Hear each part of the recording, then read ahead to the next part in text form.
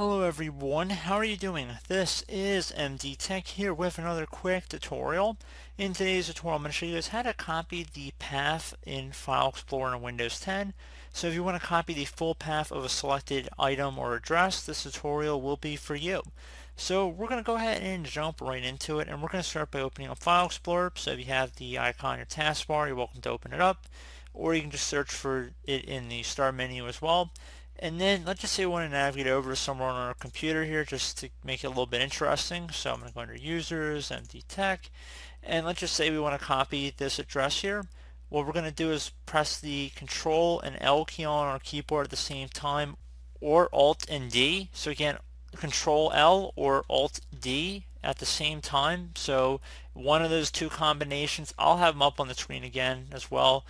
So we're just going to go select the Control L.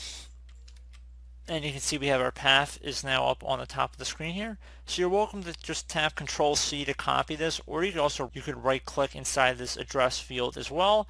Select copy from the context menu, and then you just go paste it wherever you want. So let me just open up a notepad file here just to demonstrate.